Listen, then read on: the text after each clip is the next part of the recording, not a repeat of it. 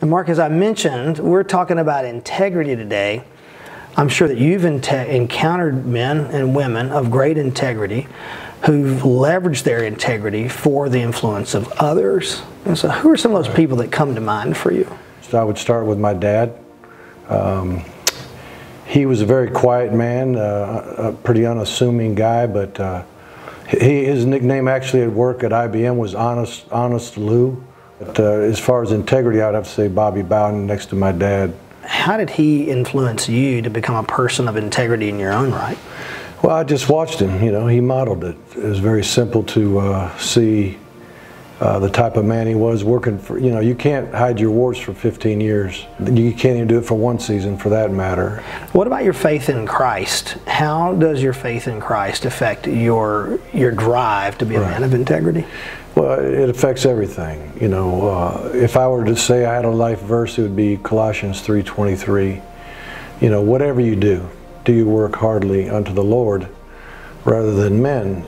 I think people sometimes get too worked up about what's God want me to do, what's God want me to do. I don't know if He cares as much what we do, but how we do it. You know, when you are only accountable to man, to your boss, and he's watching you, and you do things a certain way when he's watching you, what do you do when he's not watching you? Whereas if you do it unto the Lord, he sees everything, and you know He sees everything. So that's the highest accountability a person can have. If we truly love God and we want to love Him back, He wants us to obey. So I think every leader who's interested in leading with a measure of integrity has got to deal with demonstrating that integrity when they're facing, you know, criticism for a decision they've made or for something that's happened.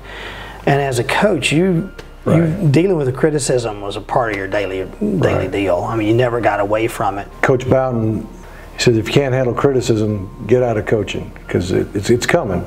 And it's not just coaching, it's leadership, period, as you know. You could be a parent and you're a leader and you make a decision that your kids aren't really happy with. So, you know, there's going to be critics every time you make a decision. Someone's going to be happy and someone's going to be bent out of shape. And again, you have to decide who you're going to please. Once people understand, you know, who you are and what you're about, it's not going to shock them if you make certain decisions that would be in line with God's Word.